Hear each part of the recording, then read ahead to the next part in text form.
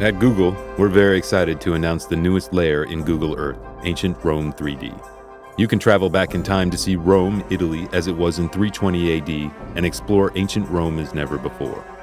Let's start by opening Google Earth and selecting the Ancient Rome 3D layer under Gallery. In Google Earth, you can fly over the city to explore more than 6,000 3D buildings, including many in high detail and some containing full interiors. Our team worked with the Rome Reborn project, headquartered at the University of Virginia, to provide the data. In each placemark, you will find historical information about each monument. Let's fly down to the famous Colosseum in the center of this Roman Empire. This impressive complex was built for popular animal hunts, famous battles, and gladiatorial games, and could seat up to 50,000 people. It's one of the greatest works of Roman architecture, and now you can picture yourself standing in the center during that time.